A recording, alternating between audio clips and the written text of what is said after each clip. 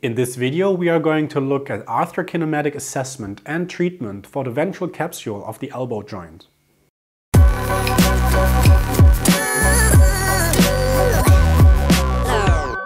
Hi and welcome back to Physiotutors. The aim of roll glide assessment is to gain information on reactivity of the joint and of course articular problems such as capsular limitations. In the elbow we can perform roll glide assessment in the humeroulnar as well as the humeroradial joint. For this assessment the patient lies supine. In case of the humeroulnar joint, the humerus is the convex joint partner and the ulna is concave, so we will roll and glide in the same direction. Now abduct the patient's arm to around 70 degrees while you stand lateral to it. Pronate the forearm and grab onto the distal forearm with one hand and place the other hand on the ulna as proximal as possible at an angle of 45 degrees, as this will be the gliding direction. Then perform the roll into extension with the distal hand and glide into dorsal and proximal direction with the other.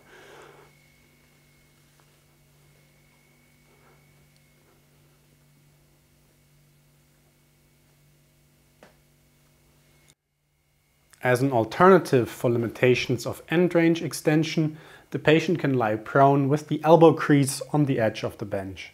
Then grab onto the distal forearm to induce the roll and place it in pronation, and place the base of your other hand over the olecranon.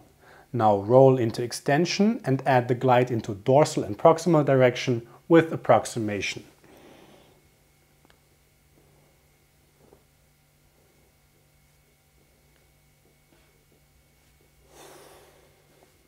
To assess the humeroradial joint, the patient is in the same position as for the humeroulnar joint. In this case, the humerus is convex and the radius is concave, so we will roll and glide into the same direction. Stand on the medial side of the forearm, supinate the forearm and grab onto the distal radius with one hand. Then place the base of the other hand over the radius as proximal as possible at a 90-degree angle. Then induce the roll with one hand by performing extension and add the glide component with the other hand into dorsal direction.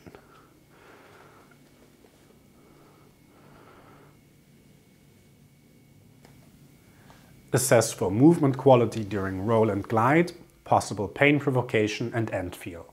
For end feel assessment, roll and glide to end range. Then assess if further gliding is possible or not.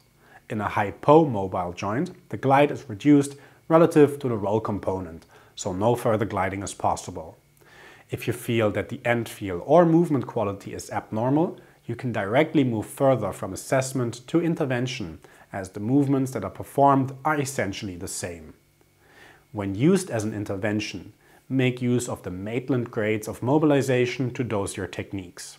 Check the video in the top right corner to learn more about that concept. Okay, you've reached the end of the video, and if you like, you can check out more videos on manual therapy in the playlist on the left. Again, check the info icon in the top right corner for the featured video, and also take a look at the links in the video description down below. At last, subscribe to our channel if you haven't yet and hit the bell icon next to the subscribe button. This will let you know once we upload new videos. As always, this was Andreas for Physiotutors. Thank you very much for watching and I'll see you in another video. Bye.